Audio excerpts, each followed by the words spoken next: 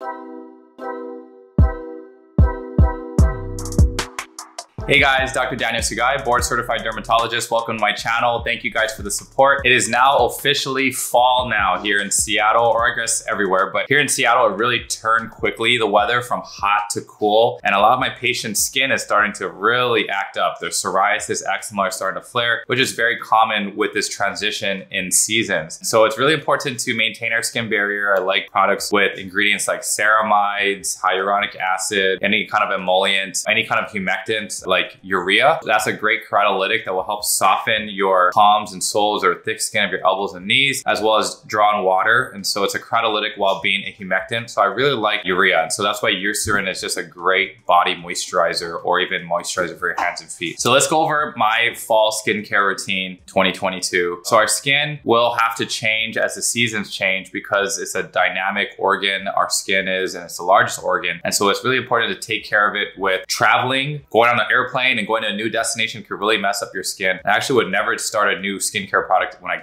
come back from a trip, because your skin really needs to find its equilibrium before introducing a new product or ingredient, especially retinoids or retinol. So today we're going to talk about a nice skincare routine. I'm not going to go over body moisturizers. I can do another video on that, but just for heads up, Eucerin Advanced Repair Cream, very good for the body after a shower while your skin's damp. Lock in that moisture with a good moisturizing cream. CeraVe, Cetaphil, also great moisturizing creams as well. So let's go through my routine. Let's start off with a cleanser. So now that the weather is colder, we're getting our heaters on indoors, it's really pulling the moisture out of our skin. We're gonna wanna go with a nice hydrating cleanser. CeraVe and La Roche-Posay cleansers. You don't wanna break the bank when it comes to your cleansers, and this will last you a very long time. So there's the Tolerian foaming cleanser that I love, that purifying foaming cleanser I use most of the year. But now with the weather just suddenly changing, I'm gonna want a hydrating cleanser. And this one has ceramide, has niacinamide, which is anti-inflammatory, helps regulate sebum production. I can also brighten the skin and your leave-ons, but here it's really nice in regulating sebum, but also trying to maintain your equilibrium, your skin's equilibrium. So I like La Roche-Posay a lot. If you have oily skin still in the colder weather, you can still do a oil-specific cleanser, whether it's foaming or I like gel cleansers. Neutrogena's Hydro Boost with hyaluronic acid cleansing gel. This one is fragrance-free. I know their water gel Hydro Boost is with fragrance. It pissed off a lot of people. This one, no fragrance, very gentle. I like this one a lot. My wife uses this as well. Great for removing dirt, oil, and also makeup. Big thumbs up for that in the morning to cleanse.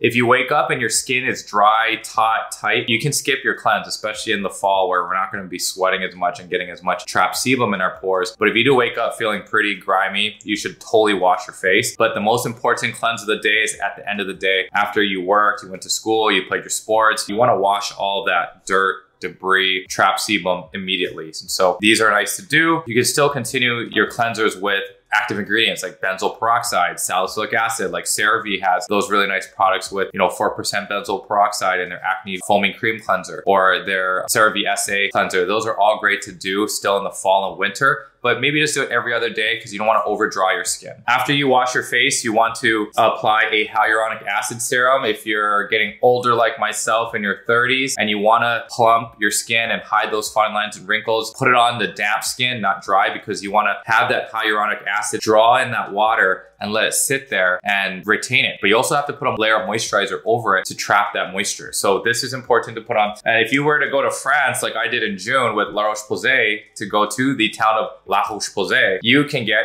a big jumbo size HALU-B5 in Europe, which is amazing. I definitely have to bring this back. This is hands down now, after I've tried so many different hyaluronic acid serums, my favorite hyaluronic acid serum. But the people who hate fragrance or are sensitive to it, stay away from this one. But I'm okay with fragrance. I don't like to demonize fragrance. A lot of my patients are fine with fragrance. I rarely find a true fragrance sensitivity on patch testing, but some people out there are, sensitive to it. So I understand that, but just letting you know, I like this one a lot. It is great at plumping up the skin. I applied this before big events, before going to a gala in France at a castle or called Chateau. So I just cleanse my face and apply that onto your skin and boom. Really get it around the crow's feet, your forehead lines, the 11th frown complex, we call it the glabellar complex. It's good. Great stuff. I also picked up at the French pharmacy a HalUB5 cream. Super happy that I grabbed this, and it has that same smell. So if you want to double up, you can apply that over your serum. Go ahead, this nice lightweight cream you could apply. If you want something a little thicker, you know, go ahead and put on your favorite moisturizer, whether it's Vanicream Daily Facial Moisturizer. I love Kiehl's Ultra Facial Cream. If you have very sensitive skin in the fall or winter, I like Aven a lot too, another French brand. This is their Soothing Skin Recovery Cream, which is in a nice pump, very convenient. And if you want to use that, a little thicker texture than a lotion,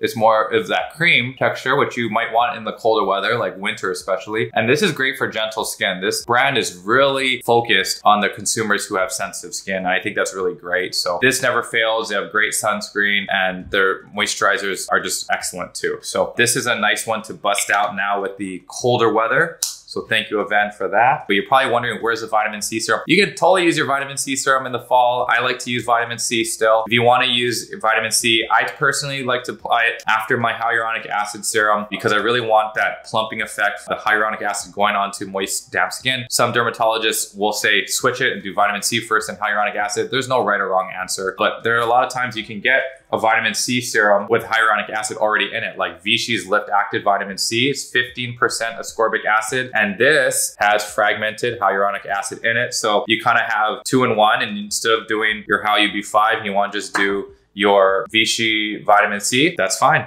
Go ahead and do that alone and then apply moisturizer over it. Now, sunscreens. Let's talk about sunscreens because that's super important. I'm Dr. SPF on TikTok. And so let's talk about the different UV rays out there. So in the summer, we're hit with a lot of UVA and UVB. UVB is very prevalent in the summertime. That's a shorter wavelength. It gets filtered out by window glass, by clouds. UVC, not really relevant throughout the year because it really gets filtered out through our atmosphere. But UVB is UV bad. UVB really causes skin cancer, burns. So UV burns, UV bad, and that can really cause DNA disruption, kinking of our DNA leading to skin cancers, basal cell carcinoma, squamous cell carcinoma, melanoma. Now UVA can also increase our risk of skin cancer, but it's also UV aging. It causes photo aging as well, and it can tan your skin. So the tanning booths will use UVA rays to tan your skin without the burn. Now this is a longer wavelength. It goes through window glass, so you should be technically wearing your sunscreen indoors if you're by window glass or if you're driving in a car, especially on a long road trip in the sun. Also throughout fall or winter, because it does go through clouds. It does go through clouds. So on a cloudy day, an overcast day, you should still technically be wearing sunscreen. And you want to find sunscreen that blocks UVA and UVB, but it also really focuses on UVA. And so the Asian beauty sunscreens are really good at their PA system, and they really test the UVA and UVB. UVB is correlating to your SPF, and you want to go SPF 30 and above. That's capabilities of filtering UVB. But if you want to look at UVA, the PA system invented by the Japanese, the PA 1 to 4+, you might see on Supergoop and some American brand, but in terms of Asian beauty, they're really good about mentioning the PA on their sunscreen. So I would say go for a PA 4+ in the fall. And the fall, you know, here in Seattle, it's very variable. It's a sunny day. You can see some natural sunlight coming through my window here. And so you want to have a sunscreen that's reliable with blocking UVA, because UVA leads to photoaging, which manifests as white spots, brown spots, red spots, sagging skin, wrinkled skin, stuff we don't want. And so Beauty of Joseon, this is like really taking off on social media. It's a K-beauty brand. I've talked about it before. This is the Relief Sun Rice Probiotics, SPF 50+, PA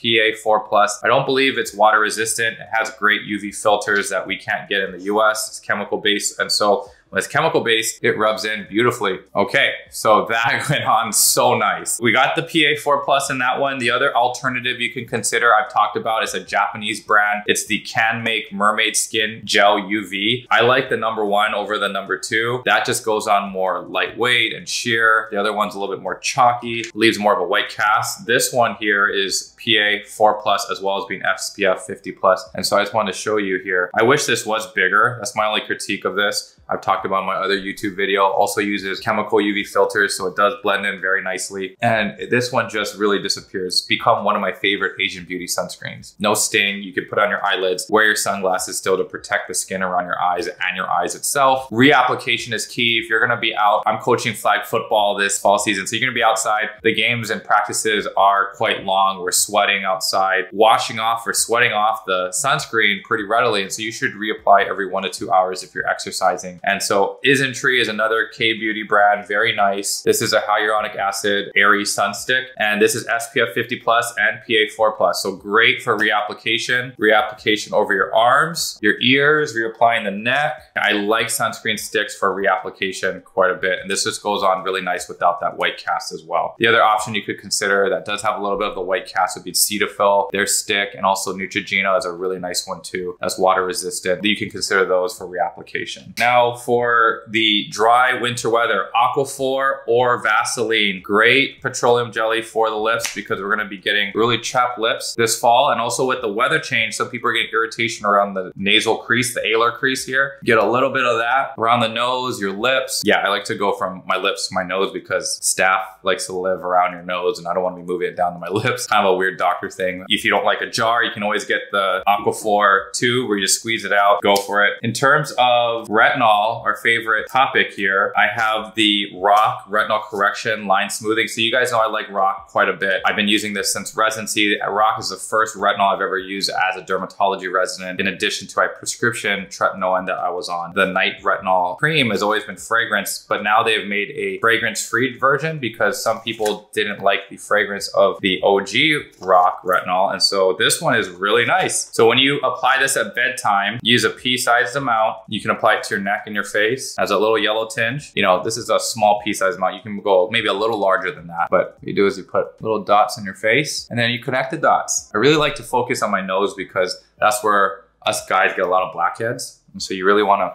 make sure the pores on the nose get cleaned out with your retinol. Works on dark spots, hyperpigmentation, helps with really your complexion and tone, keeps your pores clean like we talked about, and helps with fine lines and wrinkles by increasing collagen production in your dermis. That's nice. You can put a little bit more on your neck, maybe a half pea-size amount. You can moisturize over it. You can use your Aven, your Vanicream, your CeraVe PM lotion, your Kiehl's Ultra Facial Cream. All those are great to use with your retinol. So that's one you could do. Another one, so Kiehl's, another great brand, a little bit pricier, but I think it's totally worth the price, especially their Ultra Facial Cream. That's probably the one moisturizer I say I'll splurge on. Usually I say moisturizers don't break the bank, but that one is just so good. Now, they had a microdose retinol that's great for beginners, great for those in the, starting a retinol in the winter when your skin's a little bit dry, more sensitive. But I just want to show off their other one that is a new one, which is really cool. It's their fast release wrinkle reducing night serum that I had to actually do a little bit of work. You have to take the bottom off, put the cap on, push the button, get all the retinol powder to mix in, and you can see it turned yellow. That's retinol right there. And so it's a nice little dropper serum, and you just drop, I like to put it on the back of my hand, and you get a little pea-sized amount, and then you apply it to your face. I'm gonna put a little bit on your neck, on my neck here, and it's just very gentle too. And this one gets the retinol to, I believe, a 1% concentration. If you have a little extra, you can rub on the back of your hands. So don't forget your hands in skincare because your hands and your neck really show your age. I'm an advanced user of retinol, so I can apply like a pea-sized amount to my neck and be okay. But for those who are a beginner and you wanna put some on your neck, maybe start off with a half pea-sized amount, like I mentioned before, to your neck. Then follow up with a moisturizer over this for sure on your neck because your neck skin's very sensitive. All right, guys, so that's gonna be all I have for you today. Please like the video, please subscribe to the channel, share with your friends who are into skincare. I'll see you guys for the next video. Peace.